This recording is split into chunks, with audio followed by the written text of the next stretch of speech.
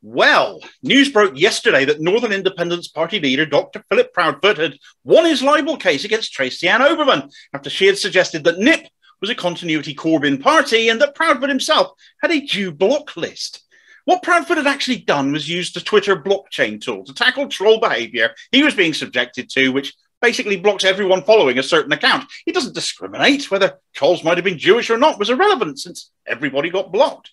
Now, we've seen celebrity witch finders on social media for some time. They readily leapt on the Corbyn as a raving anti-Semite bandwagon in order to bring him down. And for many of us on the left, horrified at the accusations being levelled at a guy we knew was a lifelong anti-racist, we've been absolutely sickened by this, especially when that ended up denying the country the changes it needed, that it led to the lying actual racist Boris Johnson becoming Prime Minister. And these people, along with a billionaire-owned, terrified of Corbyn media going along with it, are responsible for that. It was a scam that has cost us dearly. Everything done to bring Corbyn down was all in the Tories' favour. Everyone who has used spurious claims of racism against the left helped to enable the hurt already being caused to too many people to carry on, and to enable Johnson, the real racist, in the most sickeningly ironic way possible. This loss, however, exonerates many on the left who stood up and called it out.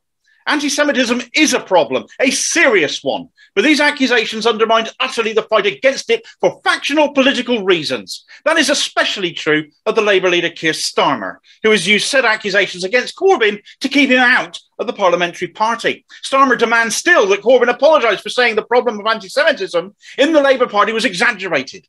Tracey Ann Oberman has now lost in court for exaggerating anti-Semitism claims. There's now precedent in law that anti-Semitism claims have indeed been exaggerated, backing up Corbyn's point completely.